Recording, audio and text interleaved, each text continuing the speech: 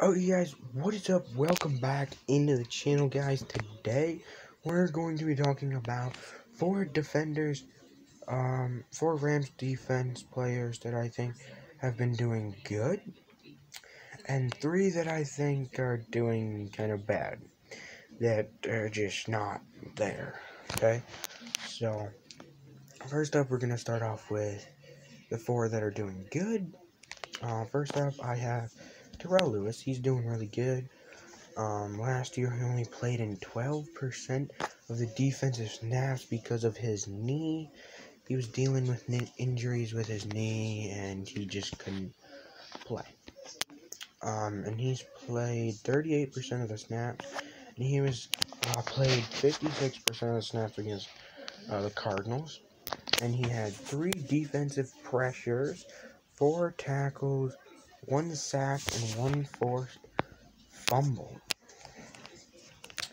And this here is looking at the Rams' pressures, and Leonard Floyd led with 5. Terrell Lewis was right there with 3.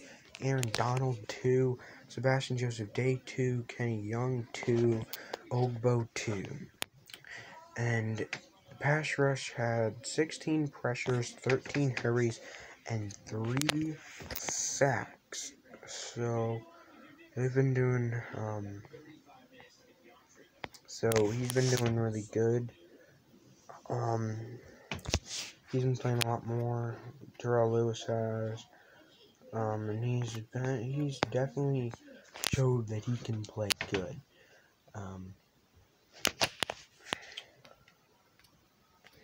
So next up is Sebastian Joseph Day. He only played in 40% of the snaps last season, and now he's played 68% of the snaps for the first 4 games. He's been doing really good. He has a run-stop win rate of 52%, which is second in the league only to Roy Lopez. So he might actually get up there and take number 1, but you know, it's hard to play next to Aaron Donald, you know, because everybody's looking at him, but he's great. He's a really good run stopper. He's a really good rush stop. And he's going up in free agency in 2022, and I really think this is one of the guys we need to bring back. I think he needs to come back. We need him. We see he's been playing a lot. He's helped us out a lot.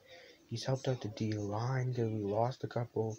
We lost Michael Brockers and Morgan Fox last year. 2 good D-linemen, so now we need to fill that, and Joseph Day's Sebastian has kind of stepped up, so I think we need to bring him back. But next up, I'm going to talk about cornerback Robert Rochell. He's only played 16% of the snaps, but we've seen that David Long Jr. may not be the option at cornerback, so he's actually one of the players I'm looking at that's done really bad this year. And I think Sean McVay also thought, Raheem Morris thought, that David Long Jr. would be able to step up and play that, be able to handle that position, but after seeing week 4 against the Cardinals, he just could not keep Larry Fitzgerald and AJ Green on cover. We saw that one amazing catch by AJ Green. David Long Jr. was the defender, and it was tight coverage too, but he just still couldn't get it. But I mean, I feel like the corner, I don't feel like they don't want to put Jalen Ramsey back on the outside position. We've seen him do a lot better. We've seen Jalen Ramsey do a lot better on his kind of mobile route, we'll call it, than he did last year on the outside route. So I don't think Sean Van Raheem Morris wants to put him back there. But if David Long Jr. keeps playing how he is, I'd give Robert Rochelle a game, see how he does, and if he does good, good. If he doesn't, we don't have a choice. We're going to have to put Jalen Ramsey back out there because we can't be giving up hundreds of yards a game because of bad cornerback. In the first 3 weeks, David Long Jr. did good, but I'll talk about him later when we actually talk about him, but Robert Rochelle's done pretty good. Hasn't played a whole lot, but he's doing okay. And then the last one I want to talk about that's doing good is defensive end Deshaun Robinson. So, Deshaun Robinson, he really stepped up this year, and we needed somebody to step up at defensive end. He was a defensive tackle, but we moved him over to D-end because we had two top defensive ends, Morgan Fox and Michael Brockers, both leave. So we had to do something, so we moved him over there. And, yeah, we were able to keep him around. And the last 2 games, he's played 54 snaps, and he's posted 11 tackles. So that is really, really good. And I know over the offseason, he was really working on controlling his weight and working out, trying to lose some of the weight to keep him healthy and to keep him to be able to play. So I wouldn't be shocked to see him become a starter pretty soon. I wouldn't be shocked to see Sean Robinson become a starter pretty soon. He's been doing really good for us. But now we're going to talk about the people that's done badly. And first up, we have inside linebacker Kenny Young.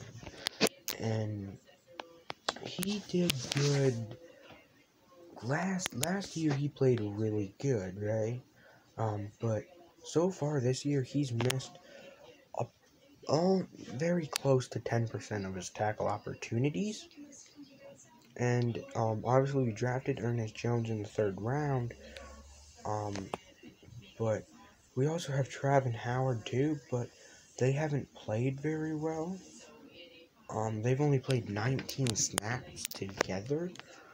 So I wouldn't be surprised this week, next week, to see Sean Van Raheem Morris taking out Kenny Young, seeing how Ernest Jones and Travin Howard can do in there, because obviously we need to do something.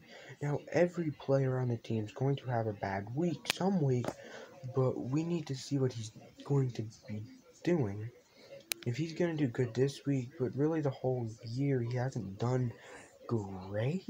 And obviously we lost Micah Kiser to the Broncos. They claimed him off our waivers, so that hurts us, or I think we would sign him.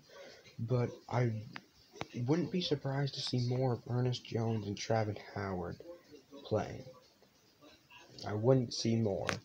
I wouldn't doubt we wouldn't see more of them. I think in the next couple of weeks, we're going to be seeing Jones and Howard playing more. But the next person I want to talk about is cornerback David Long Jr.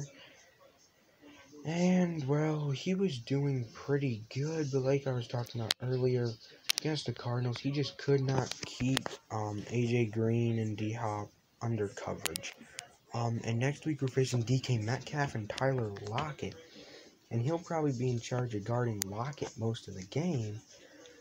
So, yeah, he'll probably be in charge of guarding Lockett most of the game.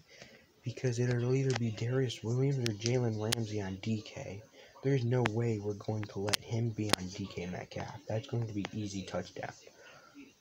Or else we're going to double team him. So, it's not everything on...